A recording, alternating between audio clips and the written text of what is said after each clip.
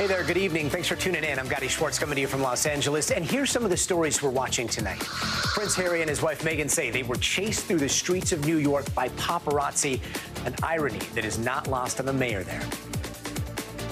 I don't think there's many of us who don't recall how his mom died. And a federal appeals court in New Orleans could decide the future of a key abortion pill. President Biden is off to meet with the world's leaders as the biggest threat to the global economy might come from a default here at home. Then in Missouri. But I'm not calling anyone. I understand. I can say the word. A Missouri student secretly records her teacher saying the N-word, and she's the one that gets suspended.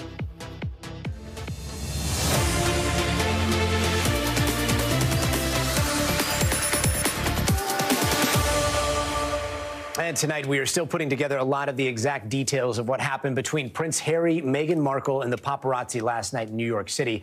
The couple, along with Meghan's mother, was leaving the Ziegfeld Ballroom around 10 o'clock after going to the Women's Vision Awards. Harry and Meghan's team say that the chase lasted over 2 hours, and there were multiple near collisions involving other drivers on the road, pedestrians, and 2 NYPD officers. They are calling it a near catastrophic car chase. Now, law enforcement is saying things were chaotic, but they're pushing back a little on the whole near catastrophic description. Nevertheless, New York Mayor Eric Adams is calling the whole thing irresponsible and reckless. The press, paparazzis, they want to get the right shot, they want to get the right story. But public safety must always be at the forefront. I would find it hard to believe that there was a 2-hour high-speed chase. That would be, I find it hard to believe, but we will find out the exact duration of it. But if it's 10 minutes, a 10-minute chase is extremely dangerous in New York City. NBC News national correspondent Gabe Gutierrez joins us now. Gabe, this one's kind of a weird one. Here in the U.S. and especially here on the West Coast, we think high-speed car chase. You think highways, helicopters, lots of cops. In the U.K., you think car chase. Unfortunately, the first thought is of Princess Diana. But New York, I'm having a hard time picturing what that looks like. We haven't seen any video yet, only descriptions. What do we know from those? Well, Gadi, and that is the central question here, right? Was this a chase? Was it a pursuit? Was it just a simply chaotic? It really depends on your vantage point. From the vantage point of Harry and Meghan, who have been through this many times before, of course, one of the world's most photographed couples, they have said that they have been traumatized by the intense media scrutiny. Now, as you just laid out, even New York City Mayor Eric Adams says that a high-speed chase in New York is very hard to believe. You can see I'm here at the police precinct, and it's very crowded. There's a lot of traffic here in Manhattan, and even as law enforcement say that this pursuit went into the FDR on the fringes of Manhattan, that's a highway at night, but for it to go on for more than 2 hours, certainly there are a lot of questions swirling around that. As several law enforcement sources tell us that the pursuit lasted for more than an hour, but that it was, again, not nearly catastrophic, but more like chaotic, and there were no arrests as a result of this pursuit, Gadi. And Gabe, the way I understand it, they were being driven around by their security team. At one point, they were trying to lose the paparazzi. They got out of a car, got into a cab. Do we know anything about that? Right. As far as we know, as a timeline, you're right. They left this charity event and then were driven around for a while, ended up at the at a police precinct around here, and ended up getting into a cab. Yes, Harry and Meghan got into a taxi, apparently, and actually spoke with that taxi driver who picked them up. And he says he drove them around for about 10 minutes, that they came to a street where it was blocked by a garbage truck, and that's when a swarm of camera people, photographers, came out and started snapping pictures. The cab driver says he didn't feel threatened, but he did say it was a bit chaotic. Take a listen to what he told me just earlier today. They just came out of nowhere, just started flashing, because we were at a complete stop. It was like the car was not moving because we were blocked by the trash truck. And as there was a cop behind us, so he started blowing his horn. That's when the garbage truck moved, and that's when we started moving. And as we were moving, they got into their car and started following us as well. So, Gadi, that cab driver says he drove them back to the precinct. They then eventually got in another car, and then several law enforcement sources say they ended up driving to the Upper East Side where they were staying with a friend. This all got started because they didn't want the paparazzi to know where that friend lived. Now, one last point on that cab driver, Gadi, we actually just heard the fare for those few minutes that he drove them around, he says, was $17.80. And he says that Harry left a $50 tip. Not bad. Any word from Buckingham Palace? Well, at this point, Gadi, no word from Buckingham Palace. Again, at this point, it's what we've heard from is the spokesperson for Harry and Meghan. No comment yet from Buckingham Palace. And we're trying to find out more information, actually, from the NYPD or that big question, Gadi, about any security video that might be released from this incident. Again, a source close to Harry and Meghan says it exists. But as of now, we have not seen it. Gadi. Not only security video, we're talking about New York City, a place with so many cameras, cameras inside that car, obviously cameras outside that car pointed at the car. So that's yet to be seen. Gabe Gutierrez, thanks so much. And tonight, mifepristone, that abortion medication that has dominated headlines, is once again back in the spotlight, this time in Louisiana in a federal appeals court. Remember, mifepristone is something that's been used for decades in the United States, but the original approval of that medication is now being challenged by a group of doctors who oppose abortion. They say the drug is not as safe as the FDA says it is. And today, lawyers for the FDA took some tough questions from 3 conservative federal judges in New Orleans. I think the FDA is charged with determining what is relevant for safety and efficacy, and it's certainly not up to lawyers and judges to come in and say, well, if the FDA didn't consider an important part of the problem, it is our role, correct, to go behind the FDA and determine whether what they did was arbitrary and capricious. NBC senior legal correspondent Laura Jarrett joins us now. Laura, arbitrary and capricious, pretty rapid response there from one of those judges. Does this look like it's going to be an uphill battle for the FDA? Oh, most certainly, Gadi. This got off to a very rough start for the Biden administration, the pill manufacturer, who both obviously want to keep this drug on the market, and these judges were simply not having it. A lot of hostile questioning right from the jump, and it didn't stop there. I would say all 3 of these judges appeared unlikely to keep this drug on the market. I should mention 2 appointed by former President Trump, 1 appointed, Judge Elrod, you see there, appointed by former President George W. Bush. And they all essentially seem to buy into the idea that the anti-abortion groups, the plaintiffs here, the doctors, as you mentioned, who are suing over it, have standing. And if they have standing, that's a really big deal for these judges to find that. We'll see, obviously, how it comes out, but it's not looking good for the Biden administration. And can you bring us up to speed on how we got here? We were talking about this in Texas, then the Supreme Court, now Louisiana. It seems like there's quite a bit of legal whiplash here. Yes, it's a real mess for folks. But remember, this is really the same case that we were looking at last month when that federal judge in Texas started it all, upending the status quo, invalidating the FDA's 23-year approval of this drug. That's what started it all. That case then went up to the 5th Circuit on an emergency basis. They didn't block that judge in Texas, so that's why it went up to the Supreme Court. The Supreme Court decided to let this pill stay on the market, but it's going to let the regular appeals court process play out. So then it went back to the 5th Circuit, which is why we are in the 5th Circuit in Louisiana today. But having said all of that, this case is inevitably headed back to the Supreme Court. No matter how the 5th Circuit rules, essentially that decision is going right back to the High Court. And Laura, big picture here, just to recap, what does this mean for access to mifepristone right now? Where is the medication still available, and how soon could we see that change nationwide? So as of right now, the pill's access has remained unchanged. People can still get it through the mail. They don't have to go to a doctor's office to get it. But that could all be in jeopardy if the Supreme Court does something. And I say if because, again, as of right now, the Supreme Court has put a pause on that lower court that had jeopardized access to the pill. And so no matter what the 5th Circuit does, everything will maintain the status quo. The only thing that could jeopardize access to the pill is if the Supreme Court decides to weigh in here, Gadi. Laura Jarrett, thanks so much. Sure. Meanwhile, the fight over abortion is heating up over in North Carolina, where the Democratic governor vetoed a bill restricting abortion, and the state's Republican-led legislature just voted to override that veto, which means by law, most abortions will be banned after 12 weeks starting in July. Up until now, North Carolina was considered a safe haven for those looking to have an abortion from other states with even stronger restrictions nearby. And the only reason Republican lawmakers are able to pass that measure is because they hold a veto-proof supermajority after a former Democratic representative switched parties. Now, voters on both sides have been sharing their reactions since last night. The fact that these 140 now Republicans get to call themselves the supermajority when they're clearly passing bills that just don't represent the majority of North Carolinians, that's what we're really upset about. By and large, the people of the state are just family values, conservative people. You know, we're not activists. We shouldn't all have to be activists out here trying to save children from being killed. NBC's Shaq Brewster joins us now from Raleigh, North Carolina. Shaq, can you walk us through the details of this law? Because there are some exceptions, right? That's exactly right, Gadi. Let's start with that headline. That's the one that you're seeing all over. And it's the main change that you're seeing here. It's 12 weeks.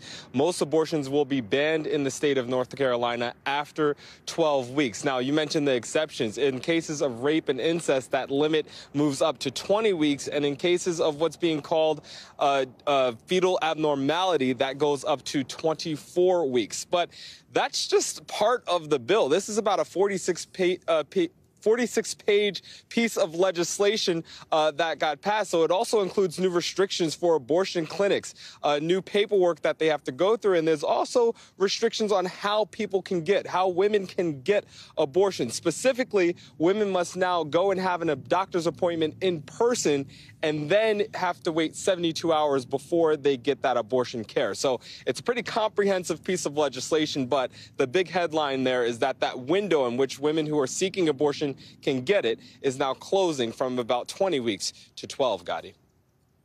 And Shaq, I know you talked to the House Speaker about all this. How are they characterizing this? Yeah, you know, they're acknowledging that this is a win. This is something that they've been fighting for some time. They also said that the speaker also acknowledged this is a compromise for his party. But, you know, I did ask him about that provision I mentioned about the added appointment for women seeking abortion, the fact that they need to get an appointment and do that in person. I asked him what was the medical basis for that, because some of the criticism is that there is none. Listen to what he said. So we really relied upon what the physicians were telling us. We relied on what doctors were telling us, even some doctors who maybe didn't support the bill, because But like doctors we've talked to said that's not a need, that they can address that care and give women that care even without the direct in-person appointment. I think there's probably a difference of opinion among medical professionals. One thing that you've been hearing from Governor Cooper, the Democratic governor in this state who ended up vetoing this legislation, was that although it is a 12-week abortion ban on paper, because of restrictions like the one we were discussing there, that would lead to a near total ban for some women in the state. There's also other provisions that require certain abortions to be done in a hospital. Many counties don't have a hospital or don't have one nearby. So the impact of this law is something that could be felt a little bit more widely than the number suggests. And that's the argument that you've been hearing from opponents to this move. I've seen a lot of people starting to talk about mounting a challenge, but with the supermajority, what does a challenge even look like? Yeah, a challenge would be incredibly hard because you mentioned this is a supermajority. So despite it having the veto stamp on the original bill, the supermajority, the Republicans in the legislature, were able to pass this and enact it, and it'll now be in place on July 1st. There is always the legal front and the legal fight that can come about. I spoke with the president of the regional Planned Parenthood chapter and asked her directly, is that the next fight to come? She said possibly. There are some terms in the bill, some provisions that contradict one another, in her phrase, some provisions that aren't medically sound. So she thinks there might be an opportunity there. They said they're still reviewing that. But she ultimately acknowledged something that I think Republicans have acknowledged and Democrats have having knowledge as well in the state, and this is going to come down to future elections. One thing that Republicans have said is that they're not looking to expand or to go and have new restrictions on abortions, at least within the next 2 years. What that sets up is the potential of there being a new governor, a new legislature. That's when you can have changes to the law that was just passed. So although this is set for now in the legislature, this might not be much room for this in the judicial branch. There's a chance that this is something that voters will be able to have their say on in just a couple of years. 2024. Thanks so much, Shaq. And President Biden is flying to Japan right now on his way to meet G7 allies for a very quick trip. A lot shorter than originally planned because back home, the debt ceiling negotiations are still up in the air. Yesterday, both the president and House Speaker McCarthy seemed to be optimistic after the last talks. But there's still no deal. Joining us now from Hiroshima, Japan, is NBC's Mike Mimley. Mike, what are the main sticking points here? Well, Gadi, one of the reasons why there's been such concern about the U.S. potentially for the first time defaulting is because for a long time, both sides couldn't even agree on what they were discussing, what they were negotiating about. What this really boils down to is both sides say, yes, they want to reduce the federal deficit, but they disagree strongly on how to do it. President Biden has put out a budget which relies on increasing revenue. That includes raising some taxes on the highest earners. Republicans have said raising taxes is a non-starter for them. They want to slash federal spending. And so now, even as the president insists he's not negotiating over the debt ceiling, the two sides have delegated some of their top lieutenants to meet over the next few days while the president is traveling here in Japan. They're going to try and find some potential areas of compromise, maybe including returning some of that unspent COVID relief funding. It could be work requirements, an issue that Republicans are championing, that the president has signaled some openness to, but that many in his own party will oppose if that's part of a deal. Ultimately, though, this is going to come down to finding really nickels and dimes in the federal couch cushions that will allow both sides to say that they're saving face here, making some progress in reducing the deficit. A long way to go, though, and 15 days to get there. It's going to be really important that there's some significant progress while the president is here in Japan, because when he returns, Congress only has a limited amount of time to get this done. Is there anything specific on what could be slashed? Well, the president has laid out mostly areas where he would increase revenue, and the Republicans so far in the legislation that they've passed have only said that they want overall levels of federal spending reduced to a certain amount. So they haven't specified within the very massive federal code where those specifics will come from. That's led to both sides having arguments about, well, Republicans are threatening to cut, for instance, veterans support programs. That's what the White House has been arguing. Remember, Kevin McCarthy accused the president of lying about that, but without a detailed, specific budget plan, they're not likely to get there.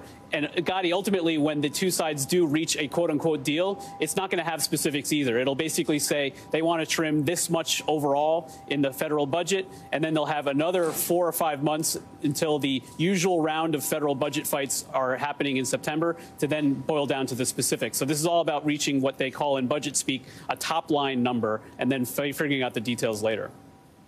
And what should we expect from the G7 once President Biden gets there? Well, the first order of business, the president's going to have a one-on-one meeting with Japan's Prime Minister, Fumio Kishida. You'll hear a lot of talk in the first few days of this summit, Gadi, about Ukraine. The president's very proud of the fact that he's been able to keep, especially our European allies, united in the face of Russia's aggression there. He's also going to shine a spotlight on the fact that Japan, not a NATO member, but somebody who has really stepped up to the plate to support Ukraine. In fact, this is the third biggest country in terms of direct aid to Ukraine here. And we're doing this in Hiroshima, of course, a city where one of only two where the atomic bomb was dropped. There is concerns, of course, about Russia deploying potentially nuclear weapons to the battlefield. So an interesting backdrop for that. But really, this whole trip, Gadi, was meant to, on the part of the United States, be a show of force among democracies in the backyard of China. China has certainly, over the last decade especially, been working to expand their influence, not just in this region, but across the world. And the Western allies, the G7 countries, as well as some of the other democracies, including Australia, which is invited to join this meeting here in Japan, attempting to really show that there's a better deal for the developing world by aligning themselves with democratic countries instead. Mike Mimley, thanks so much. And First Lady Joe Biden was in Alaska today working to bring more broadband connectivity to homes on tribal lands. And it's an effort the Biden administration has been working on through something called the Affordable Connectivity Program. But now programs like that are at risk. NBC's Zincle Isamwa has a story. I live in the woods and I need Wi-Fi. Retiree Lori May is a member of Red Lake Nation in northern Minnesota. She lives on a limited income, and today she's signing up for discounted broadband internet through the Affordable Connectivity Program, or ACP, which risks running out of funding by 2024. There is a large need for internet service here. What is the Affordable Connectivity Program? The Affordable Connectivity Program is the nation's largest broadband affordability effort in our history. The $14.2 billion initiative is funded by the Biden administration's bipartisan infrastructure bill. And if Congress doesn't fund the program again or incorporate it into other budgets, it likely won't exist past 2024. ACP provides up to $30 off or $75 off on tribal lands of monthly internet services to households. It's a program meant to help families who are struggling to get online to stay online and make sure they have the connections they need to succeed in today's age. Families who qualify are those eligible for at least one of the following: free and reduced lunch, SNAP, WIC, Medicaid, federal housing assistance, SSI, and some veteran benefit and tribal assistance programs. For many Red Lake Nation members, ACP is a lifeline. We deal with poverty, so this program really helps out our people. As of May 15th, more than 18 million households have signed up, but still only 35% of eligible households are enrolled, according to the FCC. The ACP criticized by some for a complicated sign-up process, complaints I asked the FCC about. Is there a way to simplify the application process at all? We've actually recently made some enhancements to do that exact work, specifically streamlining the application once you actually interact with it, making sure those qualifying questions are earlier in the process. Paloma Perez, the FCC press secretary, saying the benefits to internet access far outweigh the drawbacks. For Red Lake Nation, as funding for the ACP faces a potential end, the need for internet access remains far from finished. Probably have to cut something else out of my bill in order to continue receiving Wi-Fi. I think it is important that we keep that funding going, so we do have, a bright future for our young ones and for all of our band members, our community members. Our thanks to Zincle Isamwa for that. And we've got much more to get to this hour, including a grand jury indictment for the man accused of killing 4 University of Idaho students, plus a new lawsuit against Florida over controversial book bans, why parents and book publishing giants are fighting back. And in America, colon cancer is the 4th deadliest of all cancers, but artificial intelligence is changing how it's detected. It could save lives. Stay tuned now.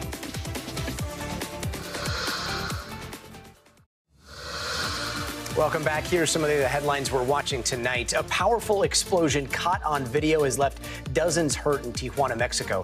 It happened just a few miles south of the San Ysidro border crossing. Search and rescue crews are still looking for more victims under the rubble, and it's still not clear what caused that explosion.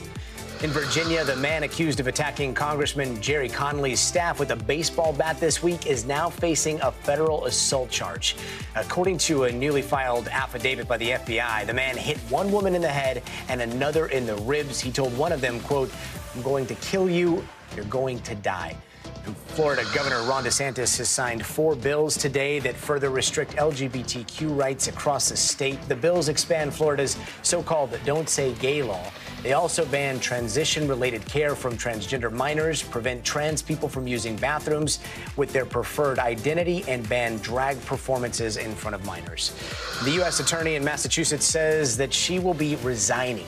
Rachel Rollins made the announcement a day before the Justice Department investigation found she leaked information to the press and lied to investigators. Rollins is expected to officially step down tomorrow. And if you've owned a Jeep Cherokee SUV from 2014 to 2016, you might want to listen up. More than 200,000 of them have been recalled because they can catch on fire even when they're off. The company says they will be sending out a notification to owners in late June and that there's no fix for the problem just yet. Meanwhile, the man suspected of killing 4 University of Idaho students has been formally indicted by a grand jury on murder charges. The 28-year-old Bryan Kohberger is being accused of stabbing Ethan Chapin, Maddie Mogen, Xana Kernodle, and Kylie Gonzalez last November. And it took weeks for investigators to name a suspect in the case and arrest Kohberger. He was linked to the murders from DNA found on a knife sheath and is set to be arraigned on Monday. NBC News correspondent Steve Patterson joins us now. Steve, so now he's been indicted by this grand jury. What's next? When can we expect to see him fully arraigned? Yeah, so the fact that there is now no preliminary hearing greatly accelerates this case by far. So now we expect on Monday an arraignment to be held. He's expected to also enter a plea. Now we can make some inferences.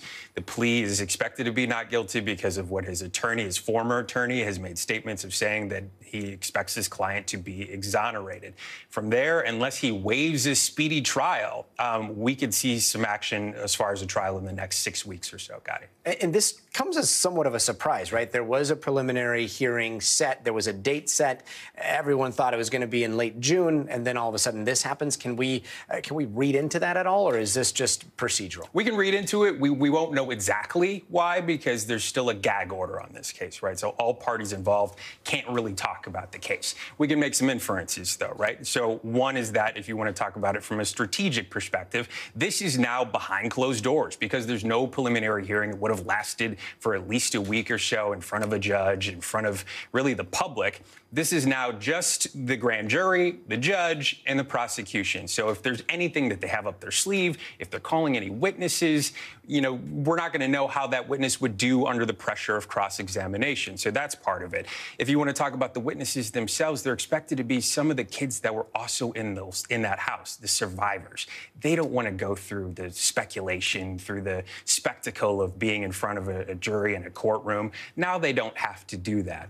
And then thirdly, talking about the spectacle, you know, there's no media. There's going to be no motion for cameras in court. There's going to be no weeks of speculation because it is now a grand jury and it's behind closed doors. So those are the reasons that we can infer. But again, with that gag order still on, we won't know exactly, Gadi. A lot of reasons that makes perfect sense. Steve Patterson, thanks so much. And still to come, a Missouri student is suspended after recording her teacher using a racial slur. But what happened to the teacher? That story is straight ahead. But first, you got to see this. This is Annie, and she is just shy of her 100th birthday. So last week, an early present, she went to the circus because, well, in her words, I've always wanted to have knives thrown at me. Take a look.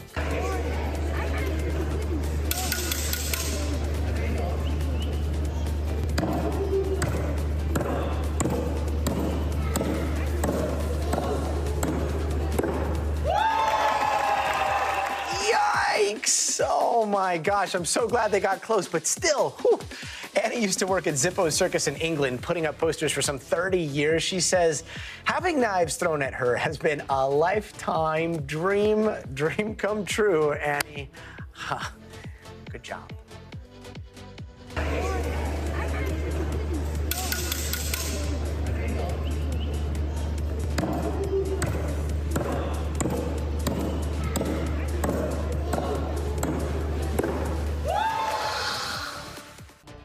And welcome back. Let's get you caught up in 30 seconds. Prince Harry and Megan Markle say paparazzi chased them in cars through New York City last night.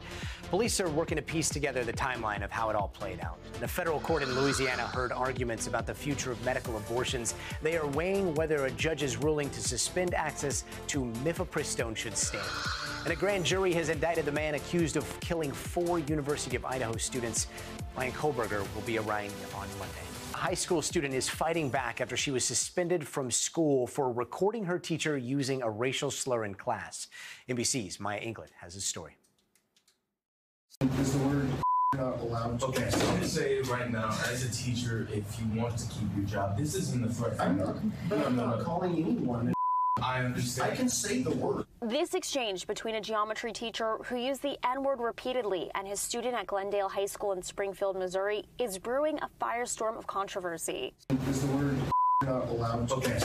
The video obtained by NBC News affiliate KYTV was recorded by 15-year-old sophomore Mary Walton last week. Walton was then suspended for 3 days because she violated the school's policy on recording faculty members without their approval. Glendale High School Principal Josh Groves said in a message to the high school community on May 9th that the teacher's comments expressed on the video were inappropriate, inexcusable, and do not meet the professional standards for Springfield Public School employees. While the Springfield Public School District released a statement justifying the decision to suspend Mary, citing the student handbook policy on electronic devices and saying the teacher who used the racial slur in class is no longer employed by the district. I don't know if it would have happened that quickly without this video. An investigation certainly would have taken longer. Natalie Hall is the attorney representing Mary and her family. We've asked them to lift the suspension, let her go back to school immediately, and apologize. Mary saw something that she believed needed to be reported. The president of the Radio Television Digital News Association defending Mary's decision to record the incident. The issue of right to record public officials really came to fruition in the days after the tragic death of George Floyd. And bear in mind, the world would not have seen the full picture of what happened to George Floyd were it not for a 17-year-old girl who stood on the sidewalk and videotaped the entire incident. The president of the Media Association criticizing the school's handbook that prohibits recording of faculty or staff in the classroom. I think the handbook policy as currently written is unconstitutional. More than half the U.S. District Courts of Appeal have unequivocally stated that citizens have a right lawfully to record the activities of public officials. I'm not calling anyone. The teacher's name has not been released by the school district.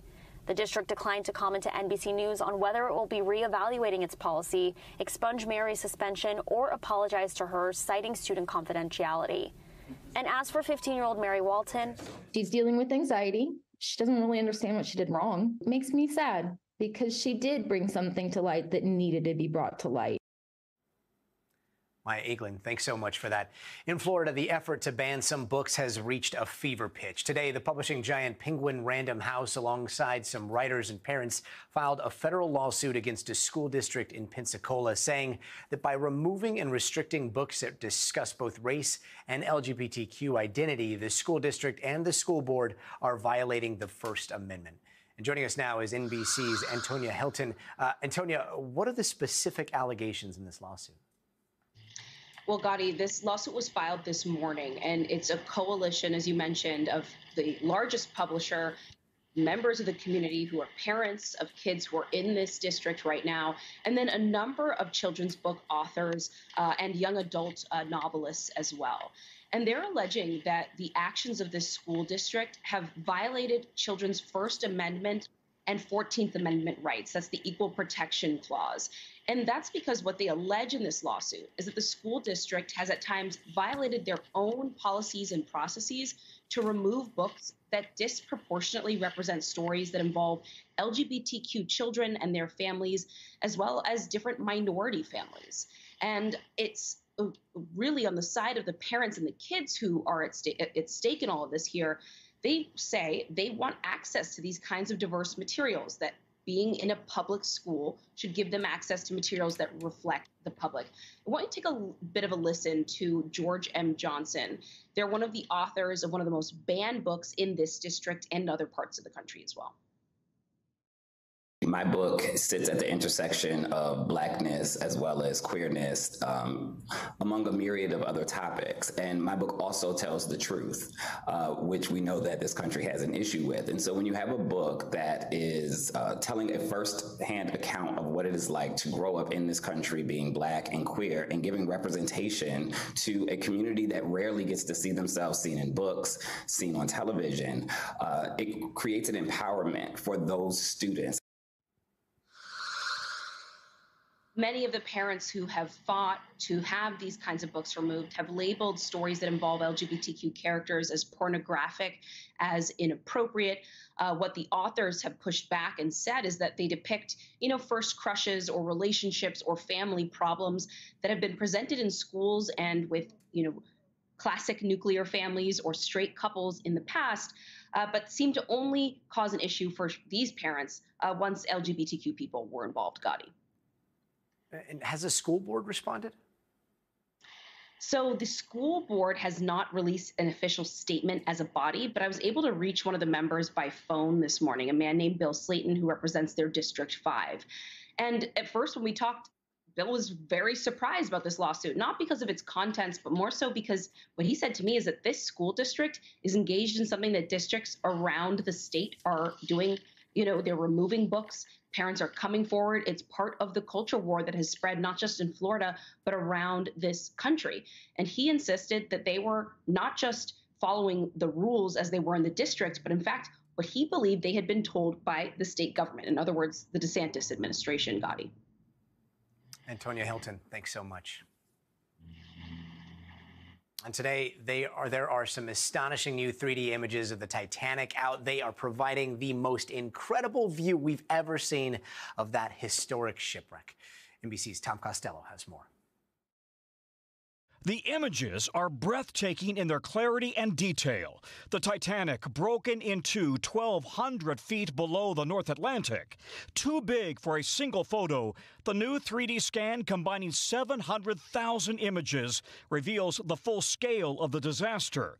The bow covered in rust, its anchor still attached. The boiler room where workers shoveled coal to keep the lights on. The propeller, its serial number still legible. Scattered on the ocean floor, unopened champagne bottles, shoes, hats, and jewelry. 1,500 people died that day in 1912. Edith Hazeman was just 16, on board with her parents. We talked to her in 1996. I never forget it. See all the dead bodies floating in the sea. It was terrible. A deep-sea mapping company used submersibles to create this 360-degree view. Coming soon, a documentary looking at how an iceberg cut open a ship once branded unsinkable. This makes the Titanic tragedy much more real. There's no doubt about that. People around the world will be able to walk round the Titanic for themselves, and they'll be able to see the wreck. They'll be able to see the debris field. This is a history where we can live in the past. A virtual view preserved forever. Tom Costello, NBC News, Washington. Wow, to be able to see serial numbers, wild. NBC's Tom Costello, thanks so much. And coming up, Russian forces say they have killed an American in Ukraine. We're going to tell you more about the Idaho native coming up next.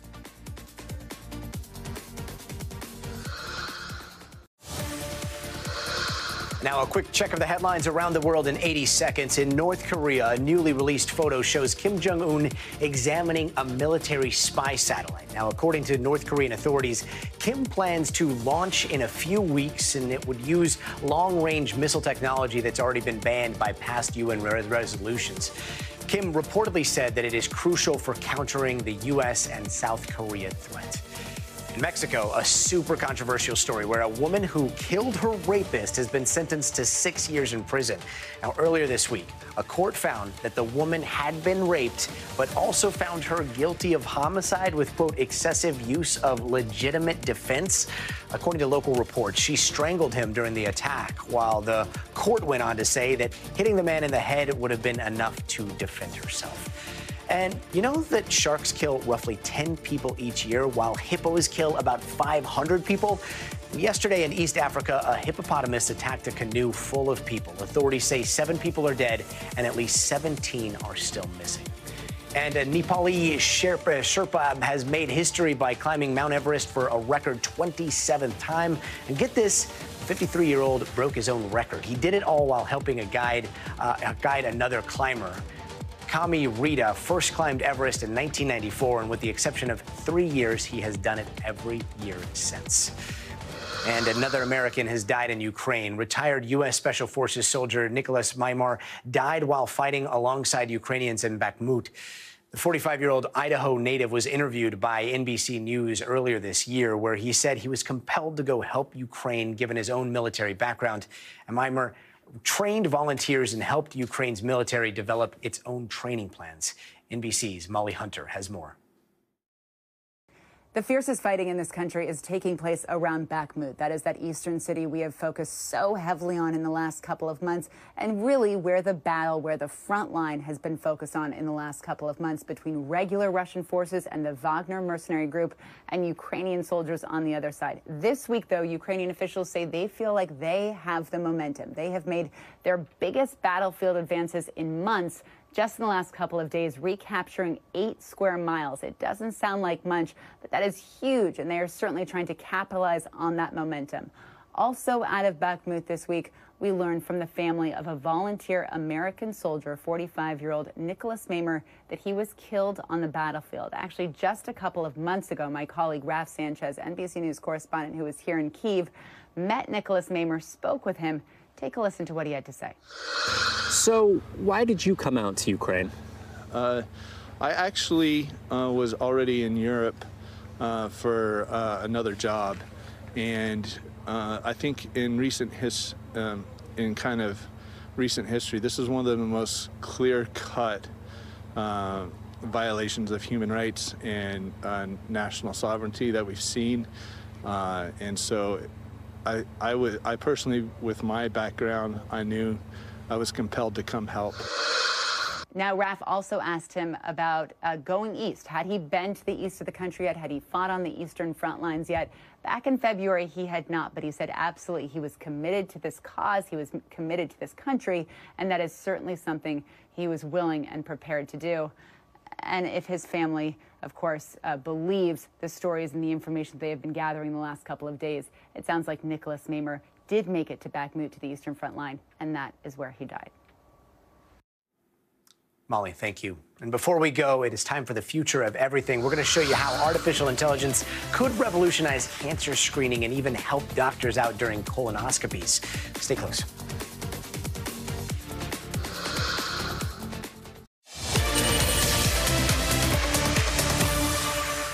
Tonight, the future of everything starts in Montana, which is now the first state to ban TikTok. Today, the state's governor signed the country's first bill to outright ban the popular app. He was expected to sign the measure after the legislature passed it last month. The law bans any new downloads of the app in the state, and it also bans mobile app stores from offering TikTok within the state. And a statement from TikTok says the bill infringes on the First Amendment rights of the people in Montana. The ban is scheduled to go into effect on January 1st, but it is likely to face quite a few legal challenges. Now to AI and the future of filmmaking. Listen to this hypothetical scenario we heard tonight from MSNBC host Ari Melber during an interview with Tom Hanks. The person who should play Tom Hanks in a biopic. Because of deepfake technology and AI, I believe I can play myself. But would it be you if it was a deep fake? I don't know, but even if I'm dead and gone, my intellectual property rights will be in place, and I'll still get paid. Artificial intelligence is already proving to be quite the game changer in hospitals and medical facilities around the world. We've talked about how AI is being used for everything from brain surgery to mind reading and the potential of revolutionizing cancer detection. Now, tonight, we're going to talk about colonoscopies. It turns out AI is helping doctors prevent future colorectal cancer diagnoses, and we're going to show you how it works. Just a warning, a colonoscopy is an invasive procedure. So here it is. On the left, a doctor is scanning the area with their naked eye. On the right, the same scan is happening, but using AI assistance. See that little green box that keeps popping up? That's the AI showing the doctor an area of concern, and it allows them to take a closer look. Now, a recent study predicts that AI-assisted scans like this could reduce future cancer diagnoses by up to 39%. Let's bring in NBC medical fellow Dr. Akshay Syal. Dr. Syal, how is AI able to detect those spots so fast and in real time? Hey, Gadi, yeah, this is really cool. I mean, so what we're talking about is using deep learning that these machines have been fed over and over colonoscopies and pictures of what a healthy colon should look like and pictures of what a healthy colon doesn't look like.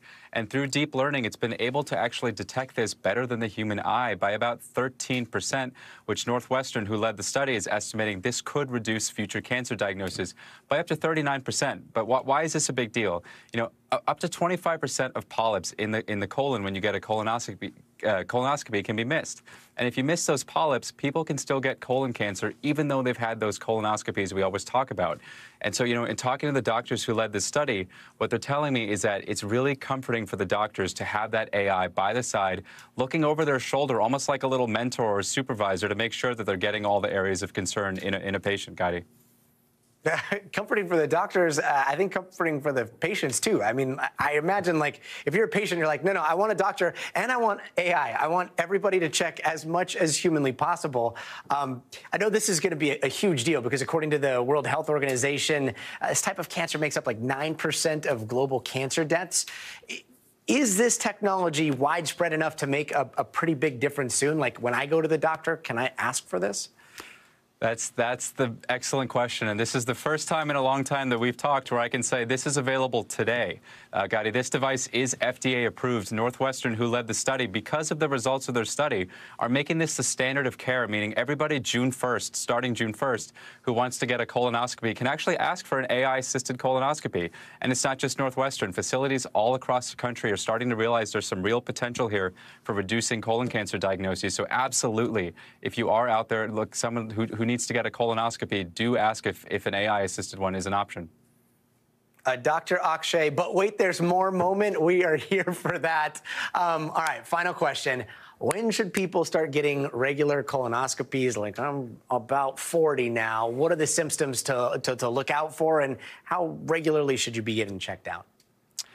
Yeah, you're getting there, Gadi. So it's about age 45 when most people should start to get colonoscopies. Now, it's going to vary depending on your personal and family medical history. But about age 45, and just to review the symptoms here, you know, we want to look for changes in your poop patterns. As gross as that sounds, are you pooping? Are you having a lot of diarrhea out of nowhere? Are you having? Maybe you're not going. Maybe your poop is just really, really thin, or maybe you're even feeling tired and your poop is normal. There's really a wide variety of symptoms, which is why we encourage this regular screening starting at the age of 45 for most people. Dr. Akshay Syal, thanks so much, brother. Yeah. And one thing that is great about our smartphones is how we have everything at the touch of a button, right? But it also means that our phones aren't only valuable, it's something that thieves want these days. They are after our data, too. So how do you keep your information safe? Well, NBC's Stephanie Gosk has a look. Just behind the locked screen of an iPhone, a goldmine of money, memories, and connections. And thieves have found a way in. They're stealing your passcode. It's so sinister. It's so sinister, but also so simple. So they go to places where people are vulnerable. Drunk. People are vulnerable. Yeah. They're drunk. They're having a good time. Joanna Stern covers tech for the Wall Street Journal. She's done a series of reports exposing a new crime wave. Phones being ripped off at bars, leading to tens of thousands of dollars stolen and Apple accounts locked. I was blown away by how many people I heard from that had been to different cities across the U.S. NBC's digital team also helped uncover a ring of thieves allegedly targeting gay bars in Manhattan. Victims are drugged, their phones stolen. Two men, John Umberger and Julio Ramirez, overdosed and died. 3 suspects are charged with murder. Taylor Ashe says he, too, was drugged and a victim of theft, waking up after a night out and realizing his phone was gone. I immediately got up, went to check my computer to see what was going on, had about 20 to 25 fraud alert emails. He says the thieves changed his Apple ID password, locked him out, and then went on a shopping spree. They added my credit cards to Apple Pay, which I had not previously used, and then they went around New York City using my phone as a credit card. Ashe would get roughly $15,000 back, but what he couldn't get restored was his Apple account. Hours of conversations with Apple support staff, I never received my information back. We're talking about personal photos, contacts? All the above. The key is getting the passcode. How quickly can you change my Apple ID? All right, so I'm going to tap here at the top. This is your iCloud or Apple ID area. I'm going to password and security. I'm going to change password. I'm going to put in your passcode. It's in, is that right? And you're there. And I'm there. It took her 18 seconds, but there's more. These thieves on the streets know how to enable something that's a pretty hidden setting. It's called this recovery key. The recovery key is supposed to add another layer of protection. The problem is that the thieves have the recovery key. Once you've changed someone's Apple ID password and turned on this recovery key, it's basically game over for the person whose account that is. In a statement, Apple says, we take all attacks on our users very seriously, no matter how rare. We work tirelessly every day to protect our users' accounts and data, and are always investigating additional protections. There are some steps to take. Make the passcode on the iPhone stronger, like using 6 digits instead of 4. You can also go here to passcode options and do a custom alphanumeric code. Another option is going to screen time, then content and privacy restrictions, where there are several places you can add a 4-digit code that will block access. The changes will make the phone less convenient. I feel like it's Fort Knox on my phone now. But with life's most important information in the palm of your hand, the hassle may be worth it. Stephanie Gosk, NBC News, New York. And that does it for us tonight. I'm Gadi Schwartz. We're going to see you tomorrow, but until then, stay tuned now.